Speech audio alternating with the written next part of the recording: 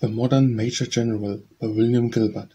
I am the very pattern of the modern Major-General. I have information vegetable, animal and mineral, and of the kings of England in their quoted fights historical, from Marathon to Waterloo, an order categorical. I am very well acquainted with matters mathematical, understand equations both simple and quadratical. About binomial theorem I am teeming with a lot of news, with many cheerful facts about the square of hypotenuse. I am very good at integral and differential calculus. I know the scientific names of beings animalculous. In short in matters vegetable, animal and mineral, I am the very model of the modern Major-General. In our mythic history, King Arthur's and Sir Caradoc answer hard acrostics, everybody tastes for paradox. I quote an elegiacs of the crimes of Heliogabalus, and calling second floor peculiarities parabolus. I can tell undoubtful Raphael's on Caradoc and symphonies. I never croaking chorus with the frogs of Aristophanes, but I can hum a fugue of which I've heard the music's din afore, and whistle all the else from that confounded nonsense plafond. Then I can write a washing bill in Babylonic cuneiform and tell you every detail of Caractacus uniform.